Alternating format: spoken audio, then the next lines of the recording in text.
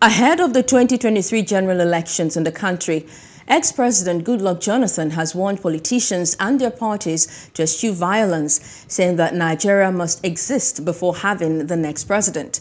The former president, who stated this in Abuja at the 2022 peace conference organized by the Goodluck Jonathan Foundation, called on those seeking elective positions to protect Africa's most populous nation from being destroyed.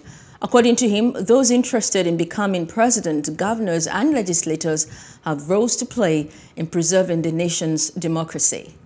The leadership at the level of a president, governor, senator, etc., etc., you have bigger stake to protect the nation.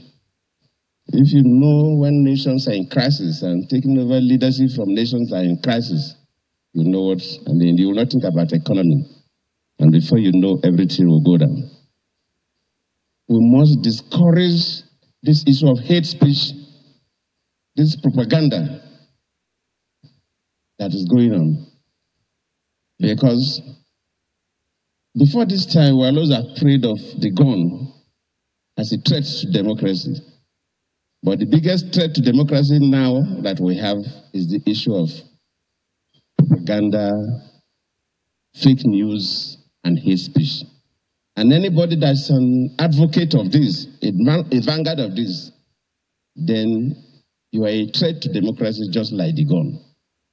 The 2023 election is set to take place amidst nationwide insecurity. The precarious economic situation across the country has made vote buying and selling easy, especially as witnessed during the governorship elections in Ekiti and Osun states. Voter turnout is another area of concern. Just 34.75% of eligible Nigerians voted in 2019, and a similar low or lower turnout in 2023 would further undermine the credibility of the poll. It is now time for us to work together as Nigerians to consolidate the gains of the democracy.